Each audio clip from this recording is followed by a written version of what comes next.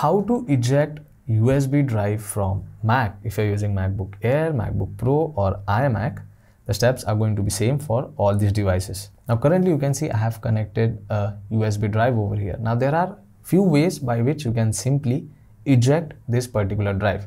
Now the first step is, or the first way is, you can just go and select that particular USB drive. You can right click on your mouse or on your trackpad and then you get this eject option. If I select this, you can see the USB drive will be ejected. Now let me connect that USB drive once again. So I've connected it. Now you can see it is visible over here.